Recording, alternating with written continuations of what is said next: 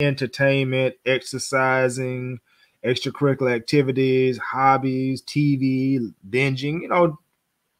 It's up to you on what you do and how you do it with that time. But I want to talk about us being productive with our 168 hours a week, because once you use that time, you don't get it back. It's no refunds. It's no, let me take it back and let me get a refund on that time. Once that time is spent or that time is invested, I would like to say more so, then that's it. But what you invest in, you can receive returns on. If you invested in nothing, then you'll receive nothing back. If you invested in productivity, if you invested in your goals, if you invested in things that's going to give you a positive return, then that's a wise investment. And that's an investment that will keep on giving and keep on returning. So when you are throughout your day or throughout the week, I want you to ask yourself some questions. Ask yourself, is what I'm doing right now with time, is this the best possible use of my time? So ask yourself that as you move out through your day.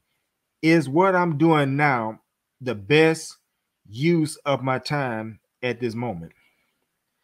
Two, ask yourself, is what I'm doing with my time, is it going to return to me productivity? Is it going to return to me increasing greatness? Is it going to return to me an increase in the quality of my life?